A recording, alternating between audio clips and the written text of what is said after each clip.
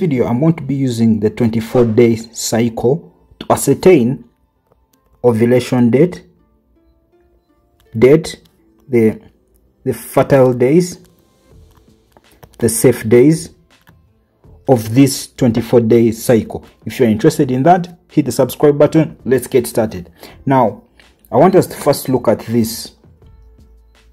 First, we are going to determine the ovulation date. Now, for the ovulation date, usually you have to get the number of days in a cycle, which is usually 24, and then you're going to subtract 14 days. Okay, so you get 24 minus 14, you get 10.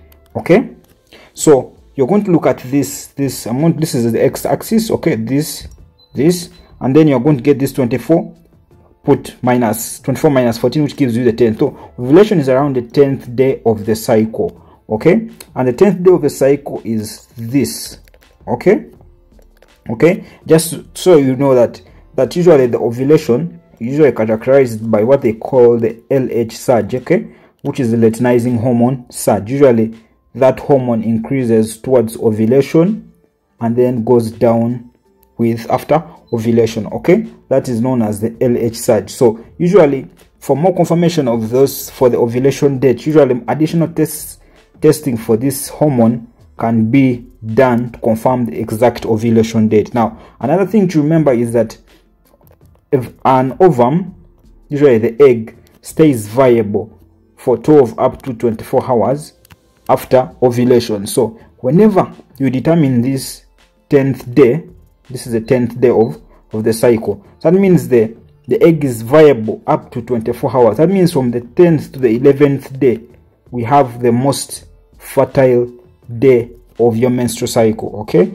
so that means these are the two most fertile days of this 24-day cycle. From the 9th day up to the 10th day, and from the 10th day up to the 11th day of the cycle. Okay, now another concept I want you to remember is that a sperm, okay, just let me wrap this a little bit.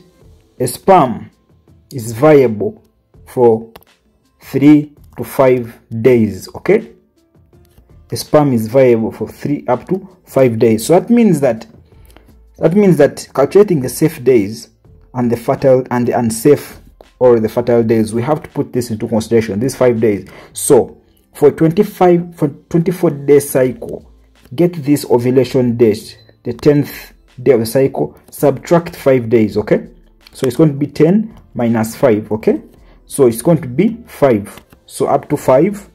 Okay, here. Okay, let's remember that. And then I want you to get this 10 plus 5.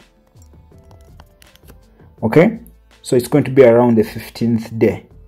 Okay, so these, from the 5th day up to the 15th day of this cycle, these are what they call the unsafe days. Okay, these are the unsafe days of the cycle. Okay, remember that from the 5th day up to the 15th day, those are the unsafe days of a 24-day cycle. However, the other days from 15th up to 24, those are safe.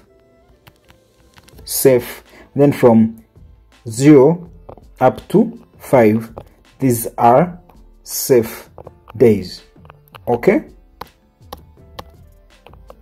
so those are the safe days. So from the 15th up to 24th, and then from 1 up to 5, those are the safe days of the cycle. So we already have the ovulation date.